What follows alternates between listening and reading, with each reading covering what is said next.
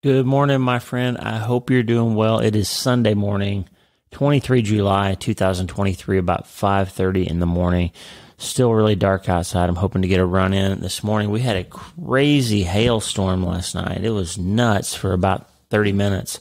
Swirling clouds and hail pounding the house and lots of branches and limbs down. After we get settled today, I'll be putting the grapple bucket on the tractor and picking up limbs and running the bush hog and doing all kinds of stuff to try to dig us out of this big storm that we had.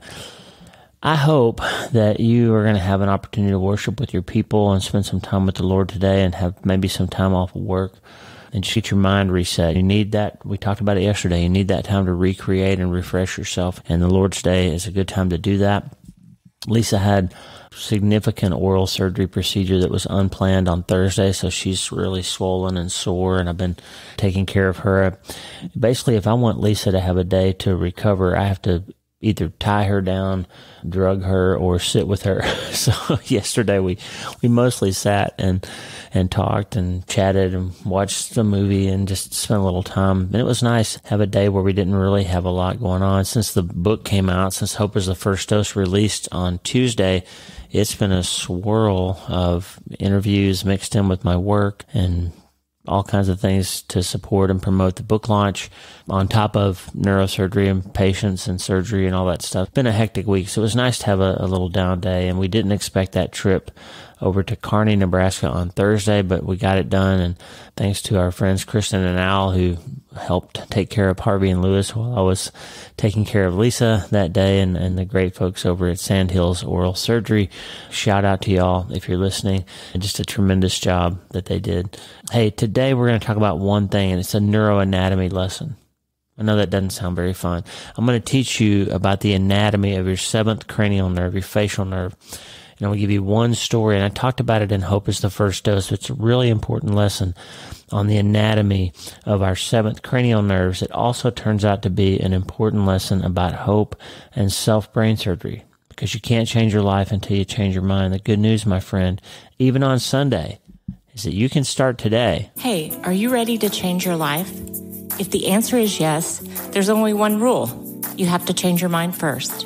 And my friend, there's a place where the neuroscience of how your mind works smashes together with faith, and everything starts to make sense. That place is called self-brain surgery. You can learn it, and it will help you become healthier, feel better, and be happier.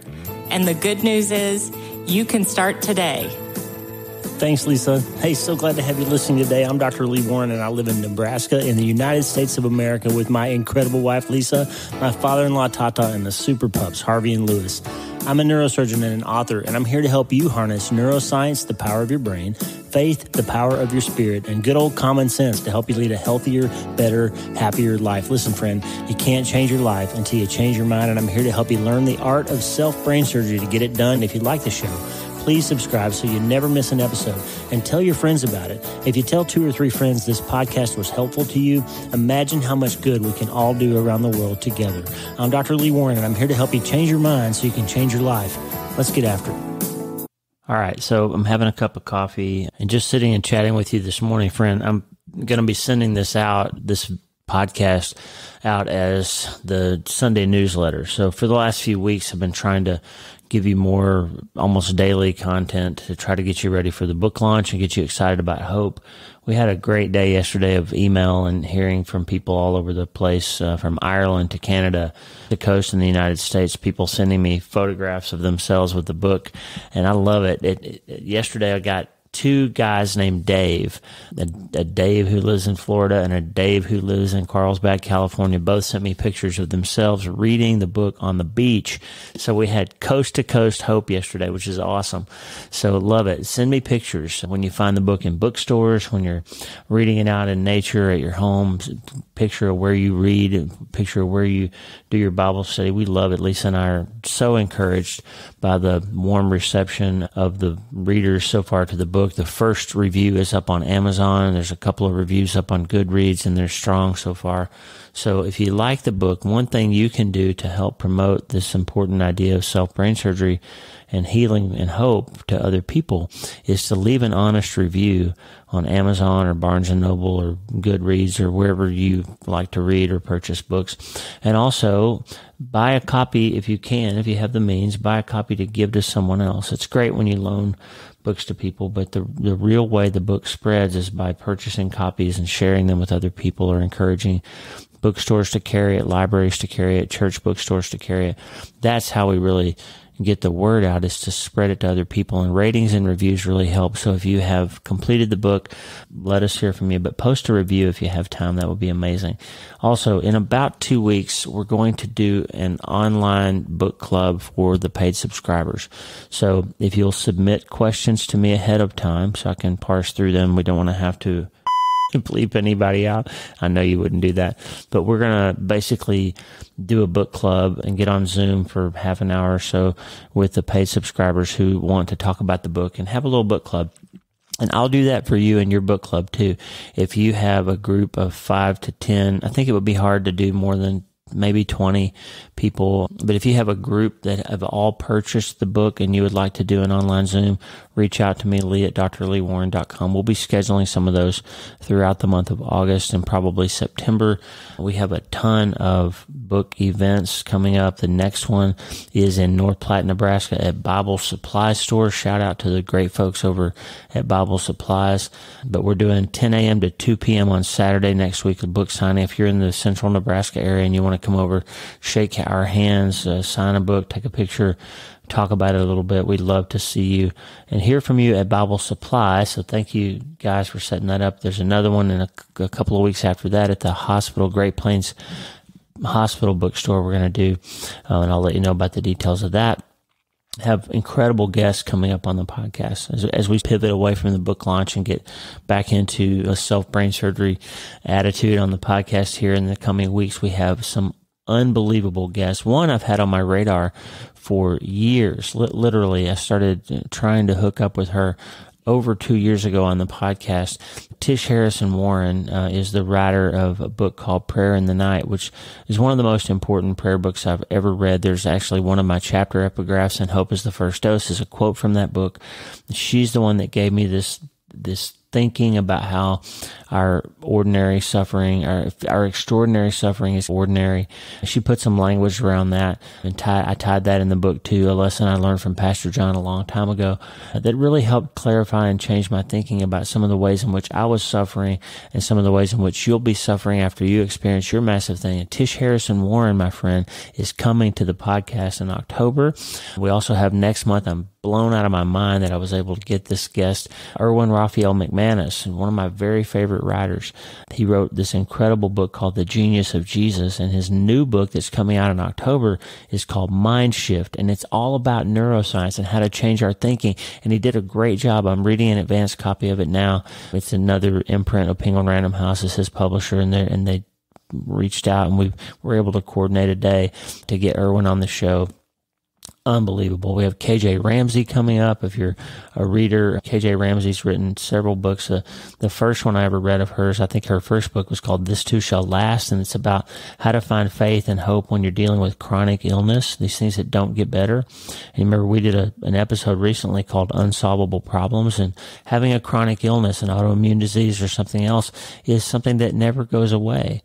And so KJ is going to be on the show in August in a couple of weeks, and we have the unbelievable, indomitable Karen Swallow Pryor coming back to the show to talk about her new book, The Evangelical Imagination, in a couple of weeks, and Andrea Herzog, who has written Uncurable Faith.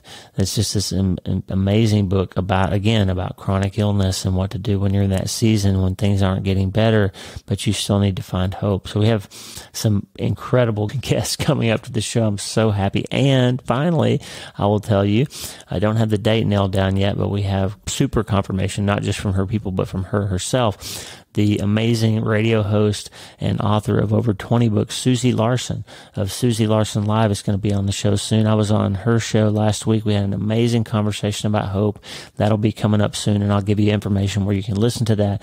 But I just want to give you some encouragement. This podcast is getting on fire in the next couple of months. We have some unbelievable guests coming up to encourage you and just steel your resolve against the hard things that we face in this life and show you that hope really is the first dose, friend. So I've been doing some work, Lisa and I've been doing some hard work to try to connect with people who will elevate your podcast game for you and help you find some great things to think about and chew on from other writers and thinkers. And we're going to continue that Everyday Hope series. We're going to talk to some normal people who are living life just like you and me. And then we're also going to continue this series of amazing writers and accomplished people, just heroes of mine in different ways. And I just can't believe I get to do this. This is not my job. I don't get paid to do this, but we do need some more paid subscribers, by the way.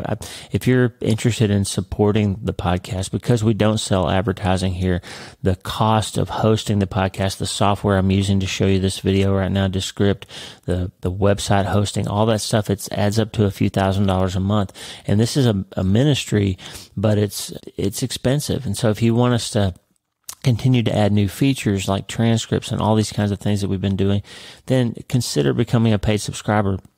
There are some things you get access to if you're a paid subscriber that you don't if you're a free subscriber. The free folks, of course, get my every week newsletter, all the posts during the week, the podcasts almost every day, and all that stuff. Paid subscribers get videos that nobody else gets, special episodes that nobody else gets. You're going to get the book club and all these kinds of things that are happening.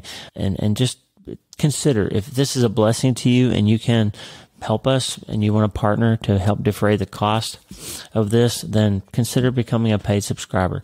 You can go to drleewarren.substack.com and edit your subscription or sign up for a paid subscription. That's it. That's the commercial for paid subscribers. But you guys are the reason we're able to bring all this technology online and do better things, have better microphones, and really up the game for the podcast. Have some incredible interviews coming up that I'll share with you soon that I've done for other people's programs, and we've got some even bigger ones and more nationwide ones coming up. Today in the newsletter, this podcast is going to be attached to the newsletter this week, but today in the newsletter, I'm also putting in links from some articles. Catherine Singer wrote an amazing blog last week that was inspired by Hope is the First Dose.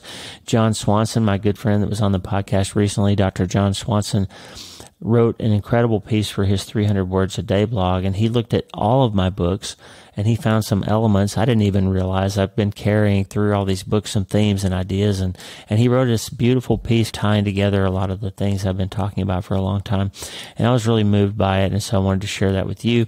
Also, my friend Tommy Walker, my brother from another mother, Tommy, Lisa and I just love Tommy and the work that they do, and you hear his music on every episode of the podcast, but he has been working for 2.5 years on an incredible song that was based on Isaiah 40. He brought an entire symphony orchestra into it.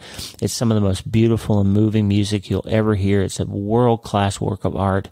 And I know a lot of people think that Christian artists, I'm talking to you, my friend Hank Yon, a lot of people think that Christian artists aren't great musicians and they discount Christian music sometimes, but Tommy Walker is as good of a guitar player, as good of a songwriter, as good of an arranger, or better than anybody you will ever hear. And I've heard this from professional musicians. Tommy Walker is the real deal. And he wrote this piece for an entire orchestra, and it's symphony, and it's beautiful, and the lyrics are right out of Isaiah 40, and there's a choir, and it's just unbelievable. And Jonte Moore, the piano player, did a beautiful job, and Brian Taylor, all of the guys from the Tommy Walker Band are in it, but also this incredible full symphony orchestra, and it's just stunning. I was weeping as I listened to it. And Lisa and I don't ever talk about this kind of stuff, but I was nerding out and excited about it. We donated a microphone. I had this incredible microphone that my friend, the professional recording engineer, Mark Hornsby, provided for me years ago. We bought it from him.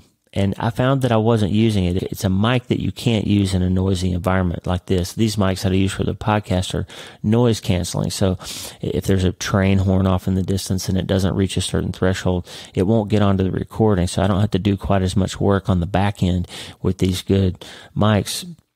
But that mic that I had from Mark is a Bach 195. It's a professional vocal mic, and it will pick up if a mouse in the next room twitches its nose hairs. You'll hear it on the show. And so I can't use that mic in a not soundproof environment. Tommy, we decided to to see if Tommy could use it. And I reached out to him and said, hey, we got this mic that's just sitting in a box in my house and I'm not using it. And he said, holy smokes, that's a great mic. I'd love to use it. And it shows up on the video. So if you watch Tommy's video, when you see him sing, you'll see that Bach mic, and it just connects me and Lisa feel a little bit connected to this project. He is the Lord, and it's just amazing. So check it out. Okay. Long preamble to say this. Your seventh cranial nerve, your brain has 12 pairs of cranial nerves that come off the brainstem and provide the ability for you to do things like smelling, first cranial nerve, seeing, second cranial nerve. Cranial nerves 3, 4, and 6 are involved in moving your eyes around when you look around. Cranial nerve 5 is the sensation to most of your face, some of the ability that you have to chew, and some other things that the fifth cranial nerve, the trigeminal nerve, does. And see, I covered 1, 2, 3, 4, 5, and 6. Okay. Cranial nerve 7 is the one we're here to talk about today. 7 is the facial nerve. And cranial nerve 7 does a number of things, but the most important thing to you right now is that it comes out of a little hole in front of your ear and it spreads out like that, like the 5 fingers of your hand, into different parts of your face and gives you the ability to perform facial expression. So every time you smile or frown or wrinkle your brow or furrow up your forehead, that's the seventh cranial nerve. Okay. It also does other things. It provides some of the taste sensation.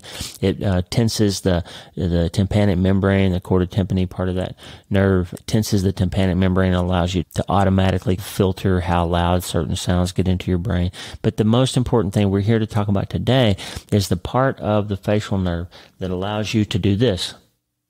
Close your eyes. If you're watching the video, I'm closing my eyes right now, and I can close them because the seventh cranial nerve acts like a little hook, and it will grab that lid and allow you to close the eye. The third cranial nerve opens the eye. Seventh cranial nerve shuts the eye. So open, close, like that. And I tell a story in Hope is the First Dose about a guy named Anthony Walker. We talked about him the other day, about him getting hammered. He got hit in the head with a hammer by the two dudes, the famous two dudes of trauma that you'll also read about in the book if you read Hope is the First Dose. But Anthony got hammered and he injured his facial nerve and he lost the movement on one side of his face. And over time, the problem with that is it doesn't seem like a problem. It doesn't sound like a problem not to be able to close your eyes. But here's why it's a problem, okay? If you can't close your eye, you can't blink, then your eye will begin to dry out. And eventually, you'll start to get debris in your eye and you'll start to develop scratching or abrasions on your corneas. And after enough time goes by, your cornea will become so clouded and scratched up and scarred that you won't be able to see anymore. So, interestingly, in order to see, you have to be able to close your eyes. And normally we think when you close your eye, you can't see. But when you close your eye, when you blink, you wipe away all that debris. It floats around. Your eye doesn't dry out. It's protective. The ability to close your eye protects you. I'm going to give you one little thought. We've already been talking for, how long has it been? We've been talking now about 15 minutes. Okay. And I'm not going to tie you up because today's Sunday and I don't want you to be listening to a podcast all day on Sunday. I want you to be studying your Bible or at church or spending time with your family. But just in case you're going to go to the gym and work out or have somewhere to drive today, I want you to hear this idea. When Anthony injured his facial nerve and he couldn't close his eye, he was in real danger of going blind. And I realized I need another sip of coffee to get into this heavy stuff. So have coffee with me. I realized as I was thinking about Anthony Walker, see, that's one of those sounds that the noise-canceling mic will take most of out. Anyway, Anthony Walker was going to go blind if he didn't regain the ability to close his eye and look away from all the threats that were out there trying to blind him, trying to scar his cornea. And I realized after we experience trauma and tragedy and massive things, our brains become a really toxic environment of negative thinking and lies and bad feelings and harmful neurochemistry and all of that stuff. And what happens is your brain will trick you, the devil, I think, will trick you into thinking that thing that happened is the only thing that matters in your entire life. You can turn it into an idol. You can become the biggest thing in your life. And what happens is, and I'm doing it right now, there's a picture of my son Mitch over there, and I can look at that, and some mornings I do it, to be honest with you.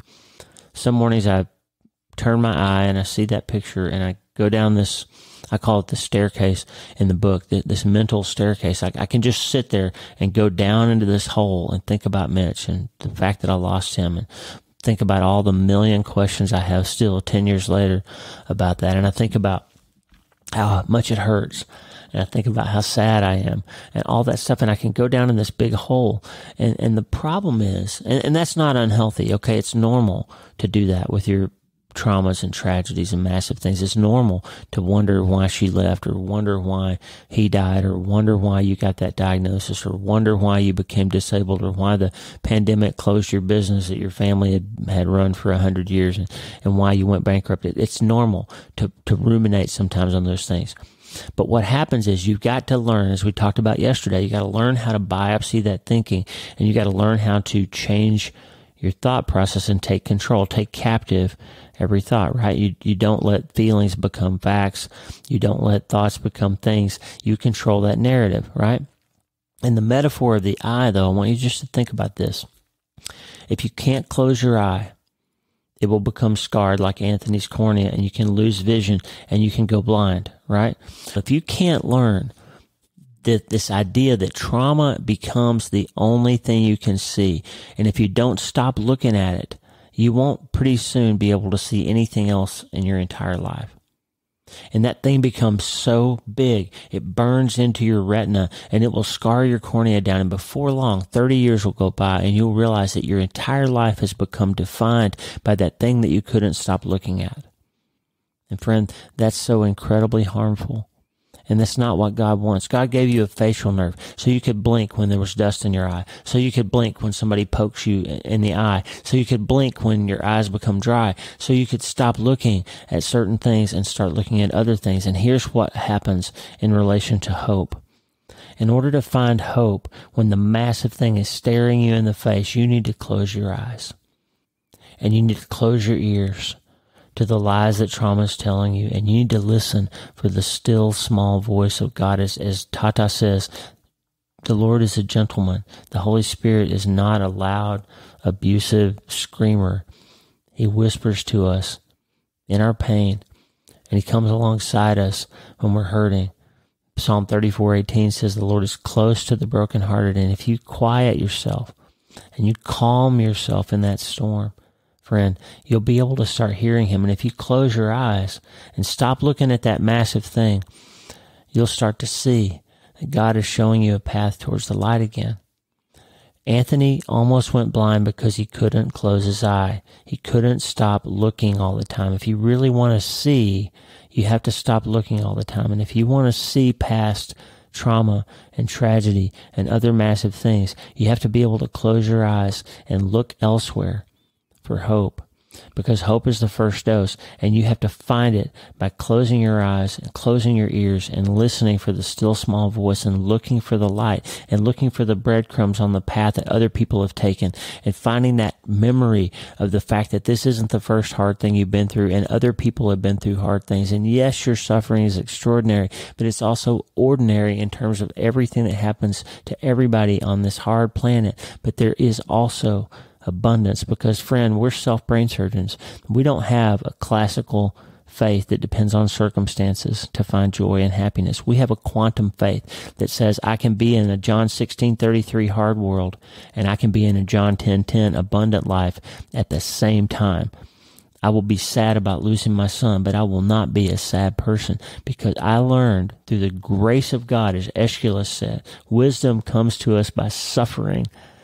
And in our sleep, against our will, comes wisdom by the awful grace of God, Aeschylus said. And I'm telling you, by the grace of God, and sometimes, yes, it was awful. It was soul surgery. It was self-brain surgery. It was painful. It left a mark. It hurt me. But finally, through that furnace of suffering, through the graduate school of human pain, I have learned to stop looking at the loss of my son all the time. I have learned not to let that become the only thing I could see, because you'll go blind, friend. If you put that thing up in front of you, he did this, she did that, I got this, that happened, I lost this thing, that person didn't come back, whatever it is, whatever your massive thing is, if you put that up as the only thing you can see, you're going to go blind from it. and you won't be able to see anything else. Anthony had surgery. He had his face reconnected to a new nerve, and over time he regained the ability to close his eye and look away. And he also regained the ability to smile when he feels like it. And here's the most important part. Anthony's face has a little scar where he had the surgery to fix his nerve. And his smile is beautiful, but it doesn't look quite like his normal smile. There's still a little bit of evidence, if you look closely enough, there's evidence of his massive trauma that he suffered. But he can smile when he feels like it. And you can too, my friend. You've been hurt. You've been wounded. You may have not yet gone through the massive thing, but you will. And when you do, you're going to have a treatment plan. You're going to have that prehab of stuff like this and scripture and all these great things to think about and build your hope on. You're going to have the self-brain surgery tools that I'm going to give you here every week, every day, and I'm going to write books about it. I'm going to give you seminars about it, and we're going to learn together how to be good self-brain surgeons. I'm working right now on a post that's called The 10 Commandments of Self-Brain Surgery. I'm going to give you that pretty soon, and I'm going to give you 10 rules to live by that you can use to build your brain up to become resilient against these major, massive traumas. But the most important one I want you to learn today is how to close your eye and how to learn how to smile again when you feel like it. Because, friend, trauma and tragedy and other massive things cannot be the only things that you can see. If you want to become healthier and feel better and be happier and learn how to live in this hard world abundantly, there's only one thing you got to do. You got to start today. Hey, thanks for listening. Please subscribe to the show so you automatically get every episode. And if you like the show, you'll love my weekly letter. Check out my writing at drleewarren.substack.com, drleewarren.substack.com. Get the free newsletter every week for my best prescriptions for becoming healthier, feeling better, and being happier through the power of faith and neuroscience smashing together via self-brain surgery. drleewarren.substack.com. And if you need prayer, go to the prayer wall at wleewarrenmd.com/prayer. The theme music for the show is Make Us One by Tommy Walker, graciously provided for free by the great folks over at TommyWalkerMinistries.org. Check it out and consider supporting them. TommyWalkerMinistries.org. Remember, you can't change your life until you change your mind. And the good news is you can start today. I'm Dr. Lee Warren. I'll talk to you soon. God bless you, friend. Have a great day.